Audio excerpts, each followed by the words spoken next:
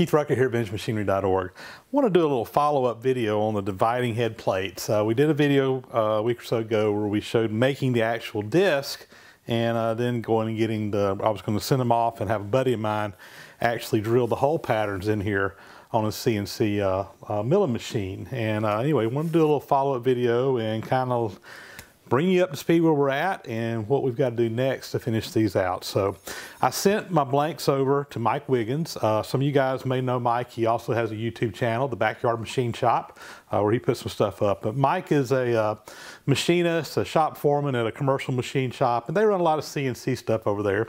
And anyway, he offered, when I asked him about it, to program these in and just go drill them out on a CNC mill. Now, I got a lot of comments from you guys saying, hey, I'd really like to have seen you do it manually. And I have actually, I've said this before, I've done these before manually using a rotary table, and it's quite time consuming. There's a lot goes on in there. And just to kind of, you know, tell you the advantages of CNC, Mike got these programmed. He did the number 1 and number 3 plates first. He's going to do the other 4. In fact, he's already got some of those done. But anyway, I've already got these 2 back from him. In fact, I was over near Savannah, Georgia, where he works at over the weekend, stopped in and actually got to visit with him for a little while and see these not see them being run, but got them from him after he had already ran these 2. But to give you an idea of the time involved, once he got it programmed on the mill, the plate number 3, the one that has the fewest number of holes in it, he said it took about 7 minutes to drill out all the holes. And the number 1 plate, which has quite a few more holes in it than the first, or the number 3 plate, said it took about 20 minutes to drill that one out. So it's extremely fast. And basically what he did, and Mike actually is going to post a video up on his website talking about this job, as well as showing the CNC equipment run this. And I'll put a link to that for you guys to go take a look at.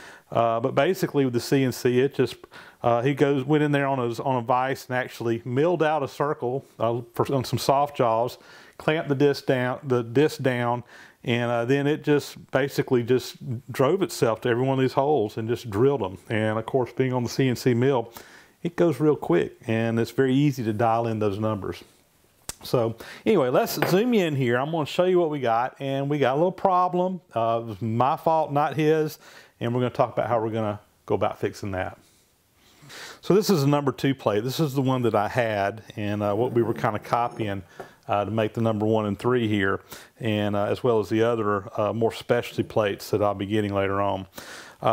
So when I was doing all my measuring on these things and getting everything drawn up and laid out or what have you, I made a mistake, and I'm not exactly 100% sure how I did it, but I did it. And that was when I measured the diameter of this hole pattern. I missed it by a little bit. So I told Mike that these 3 holes were on a 2.5 inch diameter, and in reality it's 1 3/8 inches.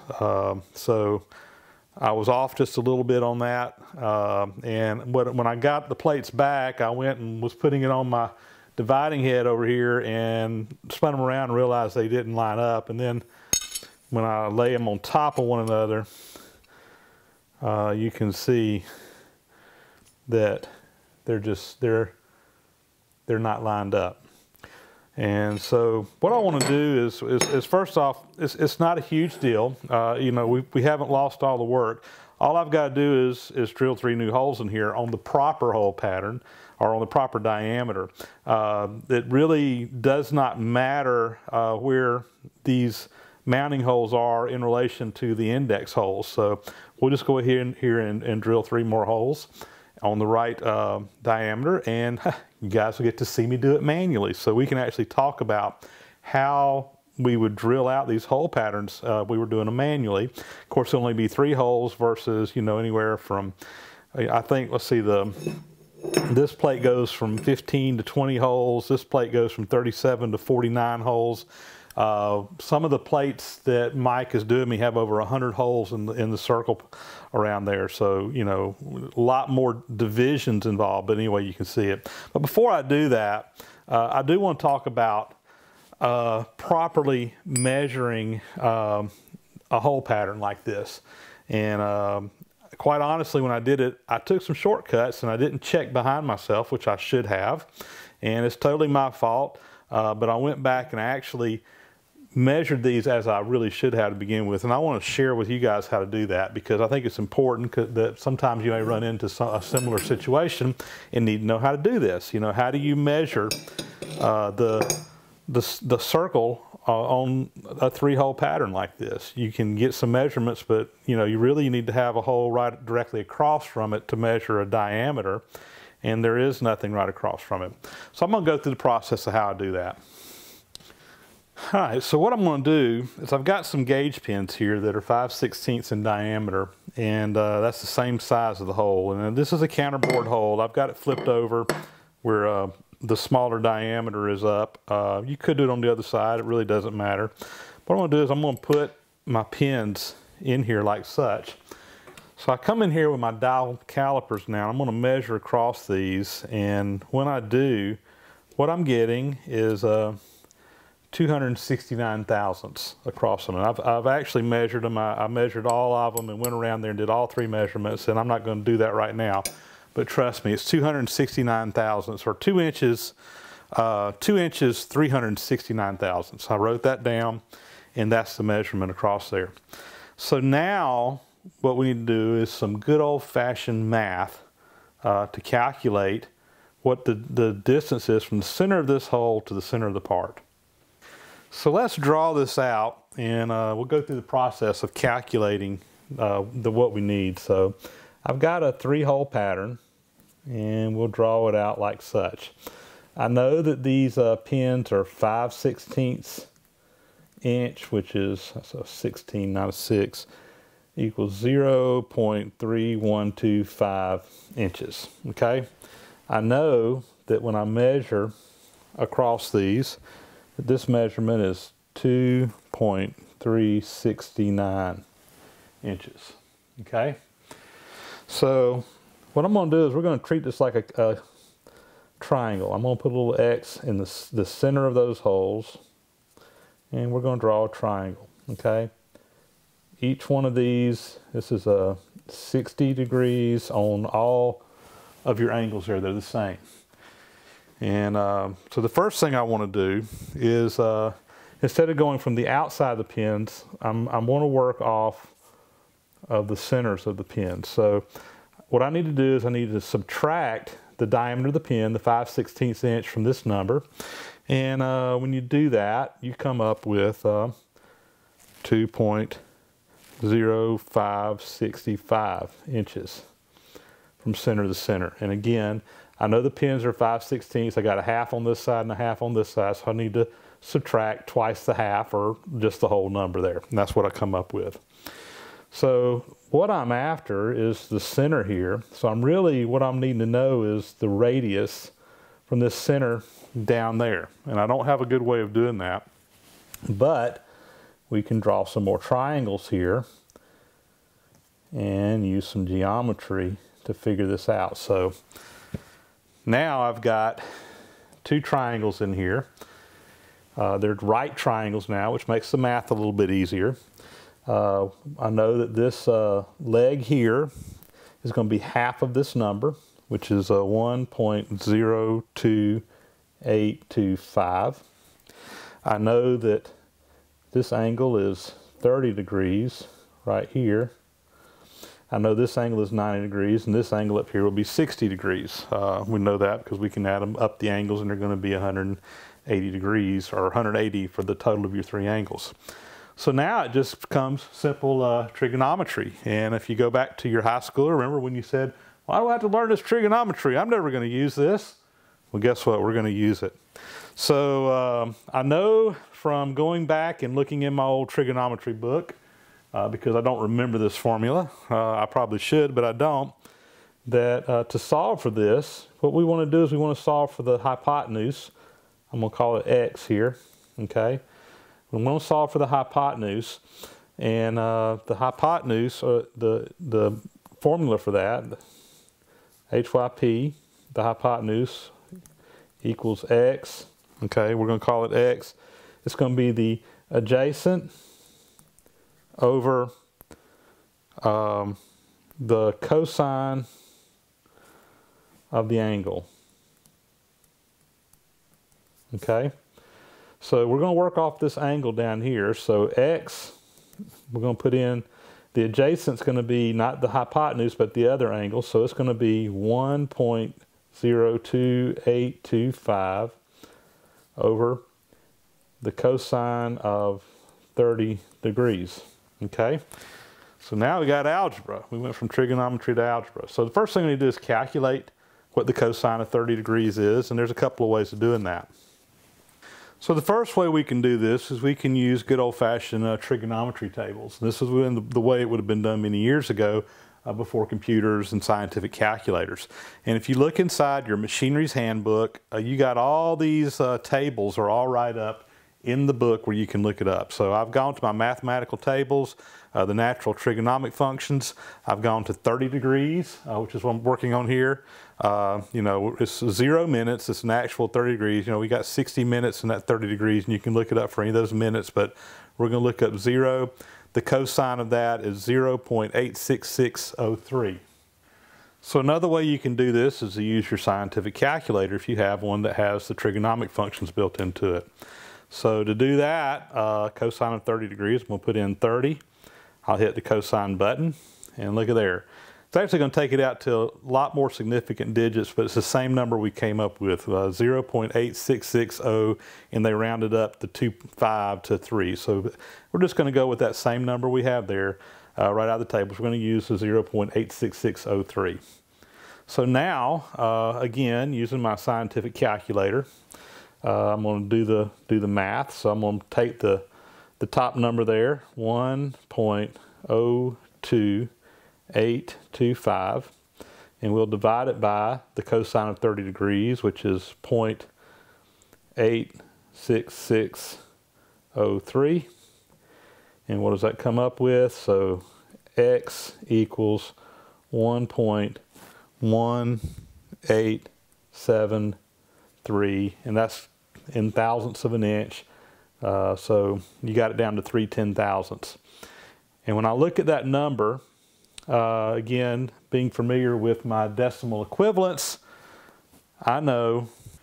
So another way you can do this is to use your scientific calculator if you have one that has the trigonomic functions built into it. So to do that, cosine of 30 degrees, I'm going to put in 30. I'll hit the cosine button, and look at there. It's actually going to take it out to a lot more significant digits, but it's the same number we came up with, 0.8660, and they rounded up the 5 to 3. So we're just going to go with that same number we have there right out of the tables. We're going to use the 0.86603. So now, again, using my scientific calculator, I'm going to do the math. So I'm going to take the top number there, 1.02825, and we'll divide it by the cosine of 30 degrees, which is 0.86603. And what does that come up with? So x equals 1.1873, and that's in thousandths of an inch. So you got it down to 3/10,000ths. Now when I look at that number, knowing my decimal equivalents, I know that 3/16 inch equals 0.1875. So, you know, we're off by 2/10 of a thousandths from being at a nominal measurement. I'm sure that, you know, just in the error involved in this, that number is supposed to be 3/16 of an inch. So basically what we're looking at is a measurement of 1.1875. So that tells us, go back up here to our chart, the hypotenuse here, that tells us the radius from here to the circle. If I want to know the diameter, I need to double that.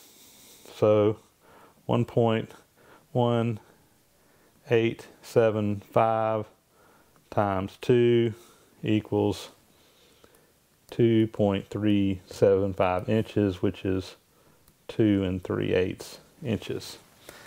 So there you go, a quick refresher course in trigonometry and algebra. I had told Mike that the diameter was 2.5 inches. It was actually 2 3/8. So I was off a little bit, and that messed me up. So game plan now, what we're going to do is we're going to take this back out to the machine shop again, and like I've already mentioned, we're going to re-drill the 3 holes in here. And hey, we'll call this a feature. This instead of being a mess up, we'll tell everybody this is a feature. These dividing plates can be used on 2 different bolt patterns. How about that? They're very special. That's what I'm going to keep telling myself. But we'll re-drill these out on the right hole pattern, and then we'll counterbore them like we were going to do these holes. And everything should be good to go. Like I said, we can completely salvage the situation. But it is a little frustrating to have made had a bozo moment and made a mistake like that, but hey, it happens to the best of us, and at least I can salvage these. I'm not going to have to start over. So when we get out to the machine shop, because you guys had so many questions on how would you do this manually, I think what I'm going to do is take a little bit extra time, and I'm going to show you 2 different ways to put that hole pattern in there. One way is like the way I made my dividing plate many years ago, is setting this up on a rotary table and basically finding the center of the part. We'll move out that radius the proper way out, and then use a rotary table to dial in the angles, the angle 60 degrees between each one of these, and drill the holes out. And the second way is, again, we're going to put it in the vise on the milling machine or something to hold it. May just clamp it down the table, don't know yet. Again, we'll find the center. And I'm going to use my digital readout, which actually has a bolt hole function built into it that will drive me to the individual coordinates to drill these holes. So the first method I think I'm going to show you guys is using the rotary table to drill out this hole pattern. And first thing I got to do is I got to get my rotary table set up with the center of the table is in line with the center of the quill on here, so I can zero that out on my digital readout. And so what I've done is I've got an indicator on here that I can sweep around the outside of here, and I've already got this centered up, so everything is pretty much running on 0. There's a little bit of a movement as I'm going around, but that's about as good as I can get it centered up. And I would say it's easily within 1,000th on the 0, so I'm happy with that. And again, another opportunity to use an indicator. This is a little test indicator that I've got set up to sweep around this. And it is set up on 0, 0, and I have got my digital readout zeroed out. So now I've got my index plate set up on the dividing head, and or on the rotary table, excuse me. And I put some 1, 2, 3 blocks up underneath it to just kind of get it up off so that my drill bit has clearance, and I'm not going to drill into my table. And then again, using the indicator, I've gone around here and got this running true. The rotary table is already centered. Now when I come in here, everywhere on here I touch, I'm going to 0 all the way around. And you can't see it around the rest of the way, but I have tested all the way around. So now when I rotate this, that is running perfectly true. So we should be ready to go now, and go ahead and start drilling out our holes. Rotary table is centered on was centered on the center of the drill here, and then this plate was again centered on there. So everything is rotating, everything is within a couple of thousandths anyway, probably 1,000th and a half, checking everything. And that was turning the table, checking all different angles, which I'm happy with.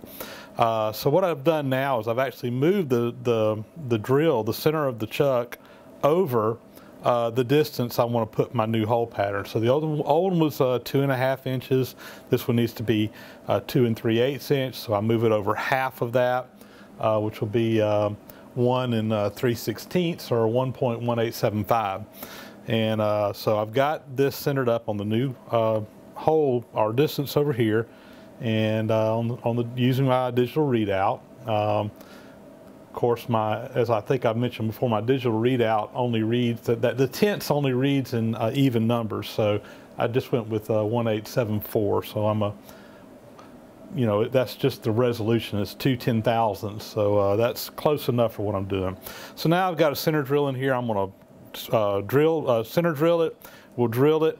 I've got on my rotary table my angles. I actually went through here and marked them all so I can easily go back to them. You know, if I were doing all these individual holes, what I'd have me is a list of all the different angles I needed to dial to, and I'd have to go to each one of those, spinning it around and drilling. So on this one, we're 120 degrees apart. So again, I would just take 360 divided by however many divisions I have, and that's how many degrees I would have to turn the table for each of the holes. So let's do this one.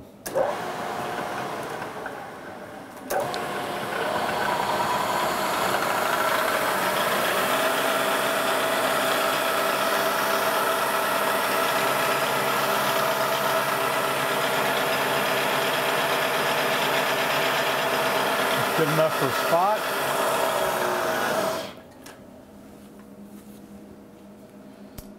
Now I've got a 5/16 drill bit, which is the size hole we need through there.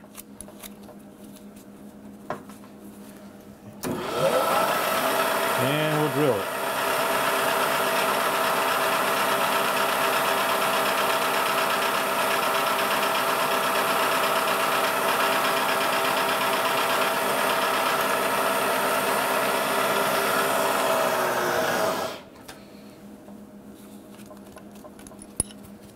Go ahead and change drill bits or put my center drill back in.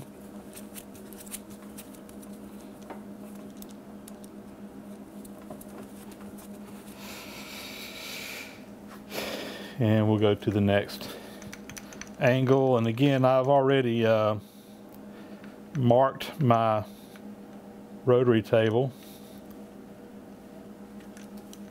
Of course, I zipped right past it. But that's the angle right there. So now we'll go ahead and drill this one.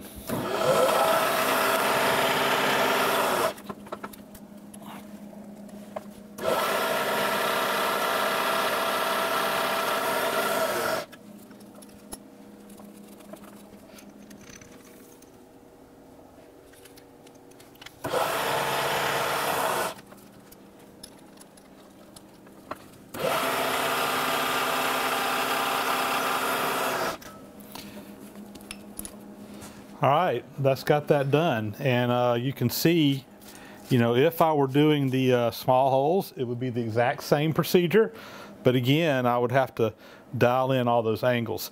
It's very time consuming, it's very tedious, and you have to be very careful that you don't miss one. When I did this before, many years ago, I actually had a list and I had every angle on my list on here that I would dial to, and then I'd check it, double check, and actually had someone else check it behind me because you just couldn't be off. So anyway, that's one way of putting a hole pattern in. You know, the drilling part here went fairly quickly. Truth of the matter is, the setup took a really long time. You guys just saw a few seconds of it, but I probably spent over an hour getting the rotary table centered and then getting the disc centered on here. And every time you swap a disc out, you got to get it recentered. If I were doing a bunch of these, I could build a little jig that it would just set down on top of. But for a one-off job, this is very tedious and time consuming. All right, so I'm setting up for the second plate now. And again, I'm going to use a different method this time just to kind of show you a different way of getting the same job done. Very often I talk about there's more than one way to skin a cat, and I'm going to show you two different ways. And there's probably even more ways that you could do this. This is two ways that I'm set up in my shop to drill these bolt hole patterns. And the second method is going to be using the bolt hole function on my digital readout. And so the first thing I need to do is, in this way, I've taken it off the rotary plate. I've just bolted it down to the table. Again, I got it up on some 1, 2, 3 blocks just to give me some clearance. But the first thing I need to do is get my spindle centered up on the center of this part. And I could use the indicator like I used before, but again, I'm going to show you another little trick. And this is what's called a coaxial indicator. So the way the coaxial indicator works is you have this little probe in here, and as it moves in and out, you can see on the indicator face it moving around. Now, one thing that I will caution you is that even though we've got a scale on here, this is not necessarily measuring in any particular increment. it really depends on the angle and the length of this rod that comes out, and depending on that, it can be a difference as far as moving your table so many thousandths to clean it up. So in this situation, this indicator is going to give you a relative amount of run out in something by using that dial. So basically what you want to do is turn this thing on, and when you do, you see the dial down there is spinning around. You can hold this and you want it running 0. Right now it's running 0, but as that thing starts hitting, it's going to bounce around. So what I'm going to do now, let's go ahead and we'll drop this down into the hole we want to measure. There we go. And we'll turn the mill back on, and you can see it's bouncing around. So now what I'm going to do is just adjust my tables and get it to where we take as much of the air out as we can. So you have to watch it. When you move your table, you're going to see the needles either getting closer together, all right, or getting farther apart. And our run out is less. Once you get to a certain point, the run out will increase. And you just want to get it down to where you're getting the minimum amount of run out on an axis. And you can go fine tune it in a minute. And then go to the other axis and do the same thing. Just roll it around until you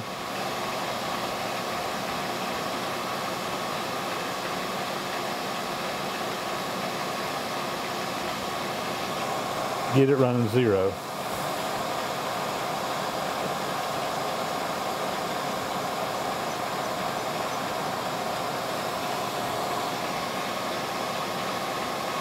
There we go. Now we're getting in there a little bit better.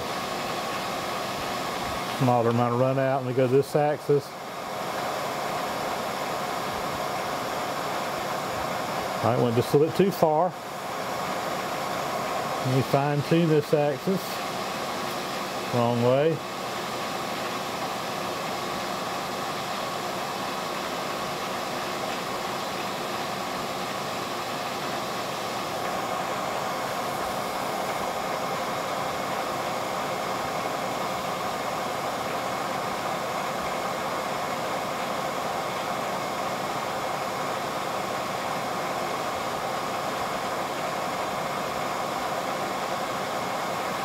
All right, we're getting real close right here.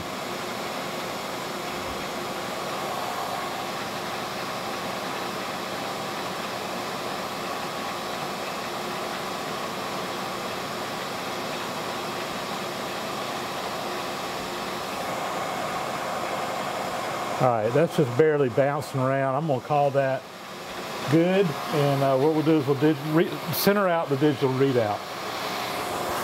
So back on the digital readout, we're just going to zero out those two, the X and Y axis. So now the mill is set up on the center. So now that we've got the center identified in this part, I've got my center drill in here. And again, we're going to go to the digital readout, and what we're going to do is we're going to tell it to put in a 3-bolt hole circle, and it's just going to drive us to the coordinates using the digital readout.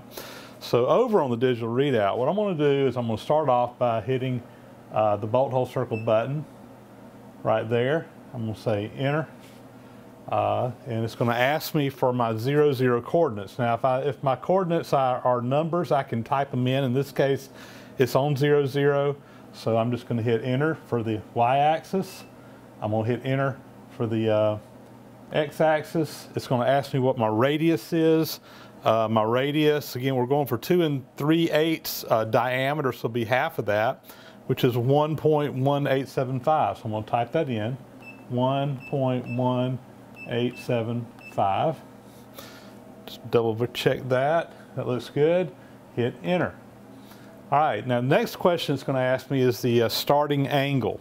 And if I look over on my part, the way I've got this out is basically, it will normally start with my first hole will be right here. I want my first hole to be up here at 90 degrees. So I'm going to put in 90 degrees as my first angle. And then it's going to ask me for the number of holes, and this is a 3-bolt hole pattern, so I'll put in 3.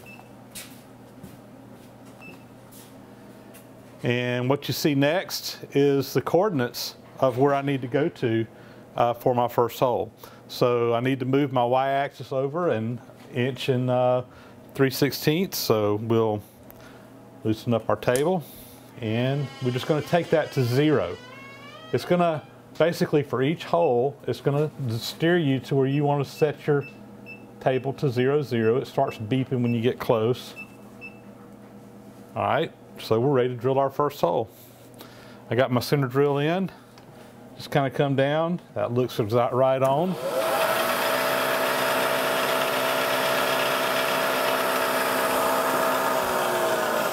Put my drill bit in.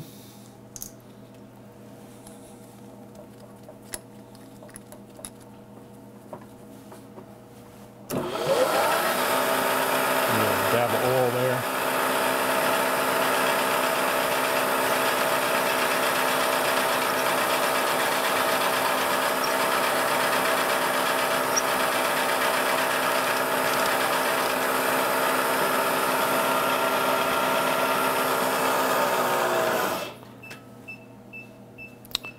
All right, so now I'm going to hit the right air button, and that will take me to my next coordinate. So we'll start by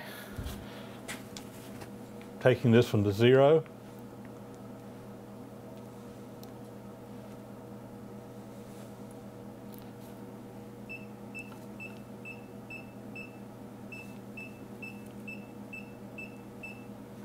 Right there. And then bring my other axis to 0.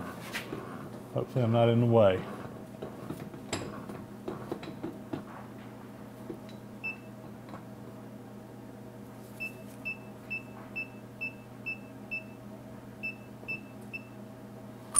All right, and that looks right on where I need to be for my next hole.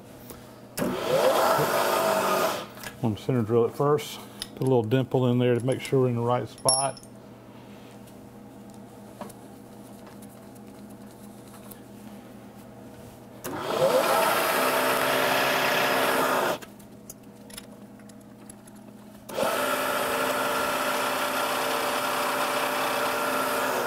Okay, right the coordinate. And there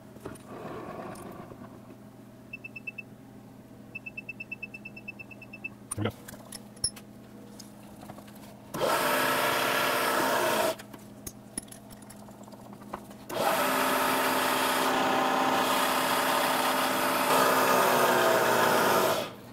That's it. We'll just clear out, and that'll actually show us the actual coordinates that we're at. But our bolt hole pattern is done. So this method that I used, using the digital readout, is basically the same method that the CNC mill used. It basically, you start with the center of the part. It calculates the coordinates for each one of the holes in here, but instead of you having to manually drive to each one of those coordinates on the CNC mill, the servos and the computer is going to do it, and it's going to do it very accurately and very quickly to get the same job done. But we've got the bolt holes drilled here now. So we should be ready to counterbore these. I've got my counterboring tool, which basically has a pilot on the bottom and a flat bottom, the larger diameter, that will allow this bolt to go down through there and stop. So I've got it set up. I've got a depth marked over here on my scale where I can go down. I put a little stop over here just to give me something as this thing is rotating, just to kind of hold it in place. And we're going to cut them. I'm going to slow that down a good bit. I like to run my counterbores a little on the slow side just so it doesn't burn them up. And we'll lube that up. And come in here and get it done. The run out is, it's not really run out, it's just the tool, the cutter itself is floating a little bit. So we're just going to let it go down.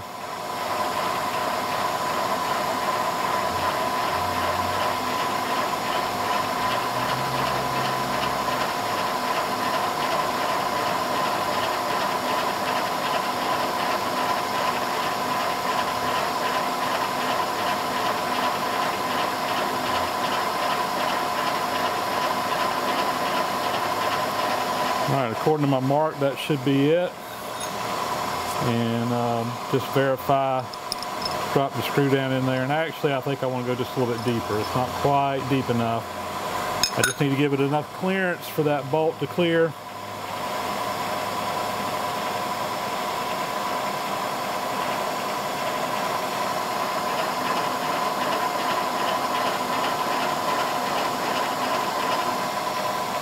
See what that looks like. All right, that looks good. I've marked on here with a little Sharpie pen the holes that need the counter bore, and we'll just continue doing this on the other ones till we get them done. So I've got the new dividing plate installed on the dividing head now. Everything appears to be looking good. It goes into the holes like it's supposed to. Of course, you can see it turning over there.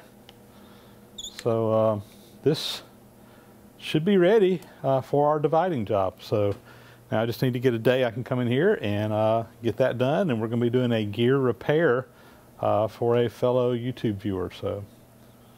So that'll be a wrap on another project. Got at least 2 of the dividing plates all finished up here. Mike is going to be getting me the other 4. And then with these 2, I have the main ones I need. The other 4 are kind of oddball sizes, but hey, I figure as long as I'm making them, I'll go ahead and get the whole set. So thanks to my little bozo moment, we had to make some lemonade out of lemons, but in the end, it's not going to matter. You know, we got a couple extra holes. They don't hurt anything other than maybe the appearance a little bit, but they're fully functional, and we're ready to go now. So that'll be it. Thanks for watching. We'll come back with a dividing head job and a gear repair job coming up soon using this K&T dividing head.